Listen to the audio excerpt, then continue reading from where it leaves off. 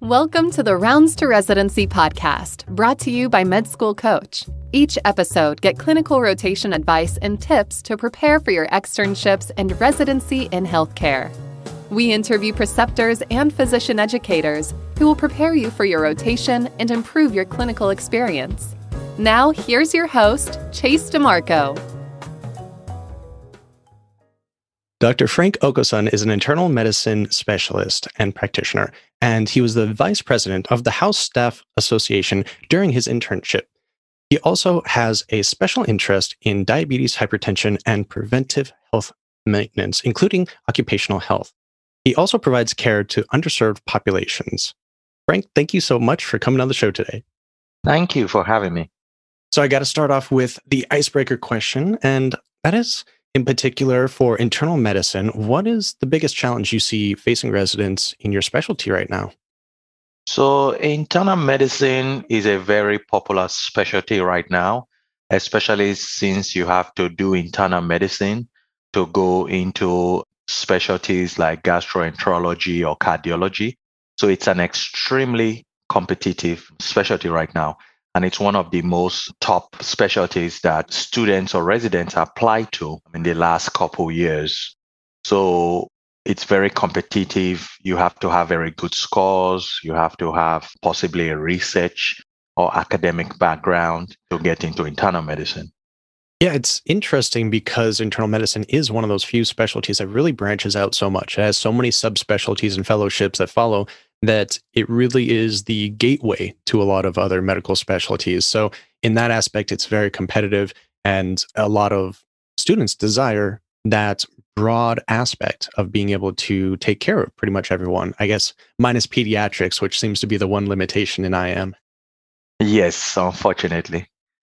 And then just a little bit more about your background, because I was curious to read, and as we discussed a little beforehand, the occupational health aspect of yours, because in previous interviews we've done with the occupational and environmental specialty, which is a completely different specialty than internal medicine, and there seems to be some interesting overlap, but possibly also some interesting differences here. So could you elaborate on that a little bit more? Yes, my background of internal medicine and the city where I have my practice located, I'm surrounded by a lot of oil and gas industries. Those companies, they do physicals before they hire people on, because these companies that people are going to be working at extreme heights, it's not unheard of to have employees working at 200 feet above the ground. They are working at extremes of temperatures and things like that. So the companies want to make sure that employees fairly fit because of to reduce liability issues. So what they typically do is they have them go through a physical, check their blood pressure, check their urine, make sure they don't have any glucose, check their vision. And if any abnormalities are found, they are then sent to me for further evaluation and treatment, and for me to determine if they are physically fit to work at that site. Yeah, you're not going to get me to work 200 feet up in the air, that's for sure. They get paid pretty well, I have to say, and they get a lot of overtime. Ugh. So these are really high-paying middle-class jobs. All right. I guess I can understand the allure for some people. Just heights are not my thing. Never have been, never will be. I am scared of heights too. I don't think I will fare very well. So they don't want them to have very high blood pressure or be diabetic and they don't know it, and then they climb to heights and then they fall or something happens, and then it's increased liability for the company. And a lot of these people, they just wake up every day and go to their job, so they don't really go to the doctor. So we've detected a lot of diabetes and high blood pressure and even obstructive sleep apnea in people who had no idea that they had such conditions. So it's really a good thing that the companies are actually doing those physicals so that people can kind of get a better control of their health. Yeah, that makes total sense.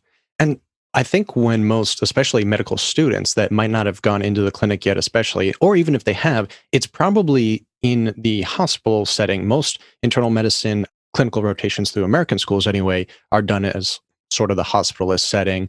And I understand that your practice is quite different, and you're able to, it seems like, do more rural medicine and more telemedicine and just a lot of variations that are very, very different than the hospitalist internal medicine.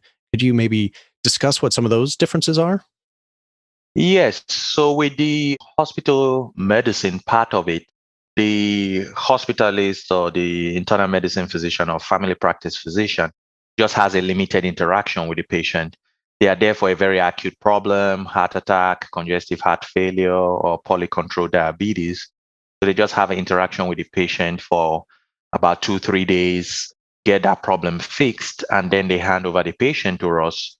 We that work as an outpatient internist. So we develop long-term relationships with these patients. So we see these patients at their very lows, and then we work with them, and we see them through so many variety of issues. So I see patients for common things like high blood pressure, diabetes, and cholesterol, as well as for other unrelated things like anxiety, depression, ADHD, erectile dysfunction, infertility issues. We see these patients over a long span of time, typically over the lifetime of those patients, and we develop this trust with them, and they take our advice and our opinions very, very seriously. And it's just a very good team-based relationship to take care of those patients, unlike the hospital medicine relationship where every time they go into the hospital, it might be a different doctor. Very true. I know that I had two internal medicine rotations. My first one through the school was actually similar to your clinic. It was a private practice, sort of outpatient facility with the ability to go to hospital once in a while. And then the second one that I attained on my own was a hospitalist rotation. So it was extremely different, as anyone could probably imagine. But I suppose the aspect of your clinical setting really reminded me of my family medicine rotation, for instance, because you have that long term care. You're really getting to know the patients, develop a rapport, they get to trust you. It's not in and out of a patient room every 15 minutes. So it's interesting that a lot of students might not know that you can actually have that same family care aspect that a lot of students want to develop a rapport with their patients, but in other specialties as well. Yes, definitely. And when I have students rotate with me, the patients actually just love them. So when they are gone and maybe a patient that they collect or took history from comes back, they're actually asking about the patient. Oh, they're asking about the student. Oh, how's he doing? Has he graduated? Have you heard from him? Oh, where is he? Because they just assume that they're kind of like part of the team. They don't realize they have to go on to other rotations or finish up their education. So it's a really gratifying experience, and the patients definitely appreciate the relationship. Like I just saw a patient yesterday who had actually moved out of state. He's in the oil and gas industry, and he had moved to Louisiana. And he just recently got diagnosed with diabetes, and he drove 3.5 hours just to see me because he said that I am the only person he trusts. So for somebody to drive over 300 miles from another state just to see me when there are other people he can see in his new area, it just makes my day, and it makes me want to be a better version of myself because I would not want to betray that trust which that person has in me.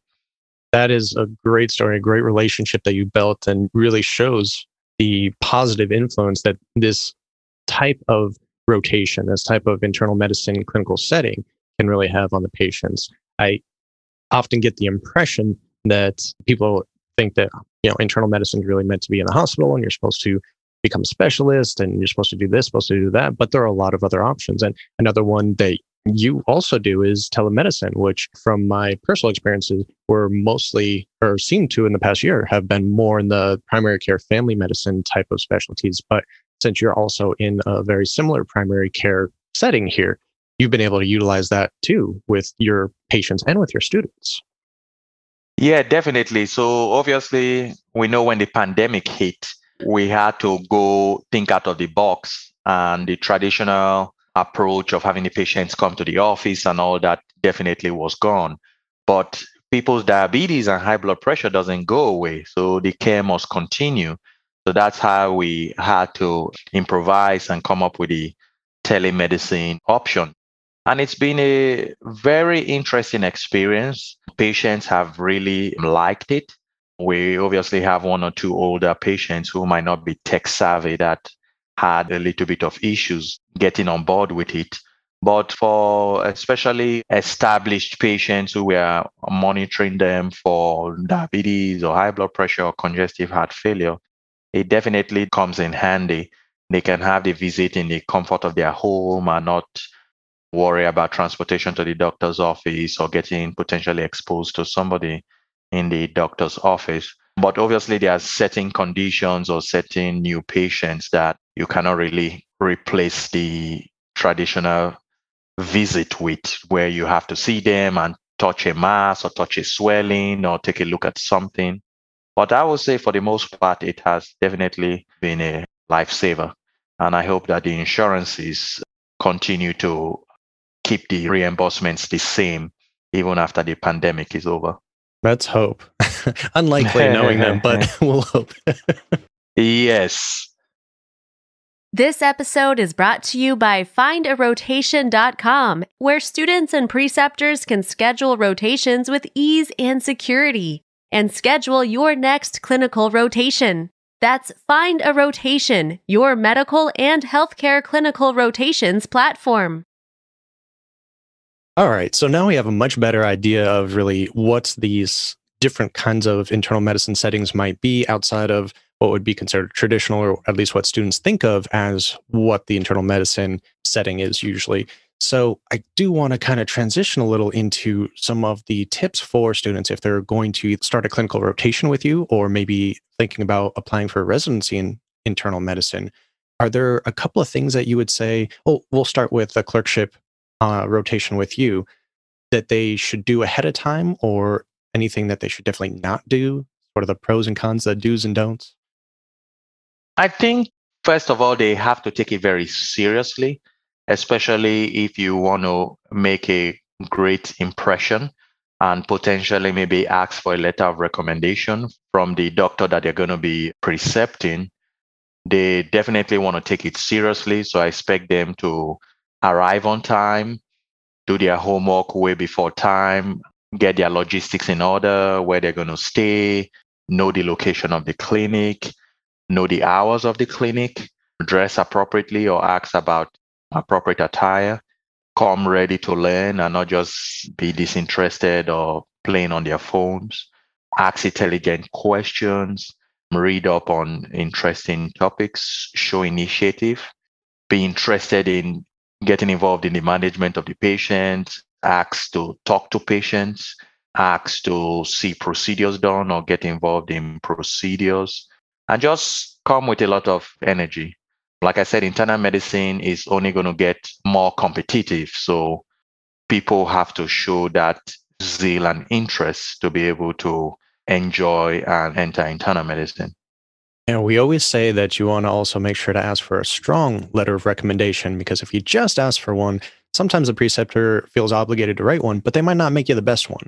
So if you specify, I want a strong letter of recommendation, then they're going to say, yeah, I don't feel comfortable with that. Or, okay, yeah, you deserve it. You really know that you're getting what you're looking for at that point. Yeah. So whether you specify for a strong one or not, it's going to go with your work ethic. You can specify all you want all day. If you were not there half of the time you were there, you were late, you didn't ask questions, you weren't engaged, the doctor is going to write you his version of strong. And you have to either go with it or do what you have to do. So it's about bringing the work ethic and all that. And very strong students who I have worked with, I sometimes don't even wait for them to ask me. I go ahead and offer them and say, hey, if you ever need a letter, just let me know. And for students who don't seem interested, I don't bring it up. And if they were to bring it up, like I said, I would just write a very generic letter. Yep, is probably something that happens to a lot of students and they don't know. Yeah, because that's my reputation on the line. If I want to recommend somebody, I want to make sure that I can vouch for the person and I know what they can do. I've spent a lot of time and energy to build up my reputation, and I would hate for somebody to ruin that. Exactly. And as we kind of go into the more residency type questions, you have said that it's just going to continue to get more competitive. More students, a higher percentage of students are applying to internal medicine maybe than before. And the residency spots aren't necessarily increasing to match the need. So That is correct. what are, first off, especially since we both have a little more knowledge on this aspect, how big of a part do you think that the internal medicine students and graduates, such as myself, play a part in this increase and the sort of the future of how residency competitiveness is going to be? So the thing about it is, obviously, we know that over the last couple of years, there's been increased amount of student debt. So when students come out of medical school, they are not looking towards the less paying specialties like pediatrics or primary care. People are looking towards the higher paying specialty because they have all the student loans to pay back. So that's why if you look at applications to specialties like orthopedic surgery, plastic surgery, dermatology is very high, as well as internal medicine specialties such as cardiology, gastroenterology, pulmonology. So the student debt and the salaries of these positions are driving a lot of those applications in those directions. So people are going to be more inclined to apply to urology, anesthesiology, plastic surgery because of the high income potential as well as the less work stress compared with all these other specialties. And like I said, you can only go into cardiology or gastroenterology by going through internal medicine. And those applications are only just going to increase. And like you've already highlighted, we are having more medical schools, but we're not having more residency position. I'll give you an example. The city of Houston, in the last 2 years, we got 2 new medical schools. And we're not talking about Texas or the whole US. We're just talking about Houston. We've gotten 2 new medical schools. So those are going to be more medical graduates coming out, and they're going to be vying for the same residency positions. And unfortunately, Medicare and the federal government, they put a cap on residency positions since the 90s. There have not been any significant increases in residency positions. So it's more students and less residency positions. So the competitiveness is just only going to get steeper and steeper. Completely agree. Yeah, and there just aren't going to be enough clinical sites for a lot of these students either, which is something that we're trying to fix, open up more sites and more locations to more students. But Yeah, definitely. and what sort of qualities do you think really would drive someone to be a good fit for internal medicine versus family medicine or psychiatry or some other specialty? Are there any certain factors that really make someone a good match for this specialty? Yes. So I think in internal medicine, I mean, I'm not trying to reduce or belittle any other specialty, but internal medicine, you have to be ready to be very hard working. So you have to be ready to pull in a 16 or 18-hour shift if needed on short notice. You have to be able to think on your feet. So you have to be able to multitask, think on your feet. If a patient is in an emergency, I mean, a patient doesn't give you a phone call and say, oh, I'm going to have a cardiac arrest today. Yeah, things just happen and you have to be calm. You can't be flustered, or even though you don't know all the answers, you have to have that calmness about you because you are the leader of the team. If there's a cold situation going, the, the physician is the leader of the team. Or if there's anything going on, the physician is the leader of the team. So if you are panicking and you're flustered, people around you will begin to lose confidence in you and everything will just go downhill from there. So nobody expects you to have all the answers and know everything, but you have to know how to be calm under pressure, be able to multitask, not to raise your voice, not to get angry, not to snap. And you have to also be very empathetic. You can't just treat these patients like they're just numbers. You have to see where they're coming from. If it's necessary, and you need to touch them, if you need to make eye contact, if you need to spend an extra minute, you can't give them the impression that they are in a hurry. When I'm in a patient's room, I try to make the patient feel like they are the only patient I have to see that day. Even though I know there are people knocking on the door and saying, oh, you're a little bit behind, I make sure that I give that patient that attention for that minute because that will just help the patient relationship. They will trust you more. They will do what you say more or what you instruct them to do they are more than likely to come back. They are more than likely to be more compliant with medications or therapy that you prescribe. But if you give them that impression that you're in a rush, you're in a hurry, you are not really listening to their complaints or what they are telling you, it just harms the whole process. And then they are more likely to be no-shows for their appointments, not to pick up their medicines, not to follow up with specialists like you recommended, and things like that. I love it. I think I'm going to use that for a quote of this episode. Make them feel like they're the only ones that are there. Yes. Yeah. So you have to treat them like family. You got to don't just make them feel like they're just another number. Yeah, we hear that happens way too often. All right. So we have covered a lot of material here, from the unique setting of internal medicine as your clinical setting is and experiences there, and the ability to really branch out into other types of patient populations that you wouldn't necessarily see as a hospitalist. We've covered some tips for clinical rotations and rounds, and aspects of residency and the potential increases in competitiveness for internal medicine.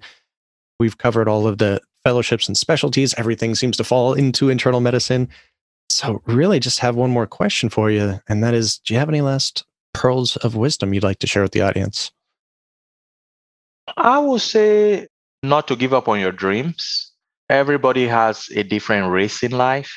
Sometimes as humans, we're quick to look at people who we consider our contemporaries, and we tend to see how well they are doing and how bad we are doing. Everybody's on a different race. If you try to get out of your race and go into somebody else's race, whatever you see, you have to take it. So everybody's on a different time scale. It doesn't mean because XYZ got residency last year, you were supposed to get residency last year. Everybody's on a different time scale and on a different path in life. So as long as you are not standing in one spot and you are constantly chugging and doing something, you just need to be patient and just keep doing what you're doing. But if you get all depressed and all sad and all devastated, then it's just going to go downhill from there. Well said. Feel that constantly. Are there any ways that you would like the audience to reach out to you if they have any questions? Definitely. So I have a website, www.frankokosunmd.com. I'm also on LinkedIn. That's actually how we met. So I already have students or people who reach out to me for mentorship opportunities. So I try to be positive and encourage people to try to live out to their fullest potential, because I've been on the other side. I know it's not easy, and it's a privilege which I definitely appreciate. I don't think I'm the most intelligent person out there, so I do not take my position for granted, and it's my goal to help as many people as I possibly can, because I understand it can get very frustrating and depressing, but just got to keep going. Great advice. Well, Dr. Frank Okusun, thank you so much for coming on the show today. I appreciate it anytime. You have a great weekend. The Rounds to Residency podcast is powered by Med School Coach. To access Med School Coach services, like USMLE tutoring or residency admissions advising, visit our website at medschoolcoach.com. Good luck as you prepare for your board exams, and we hope you tune in again next time.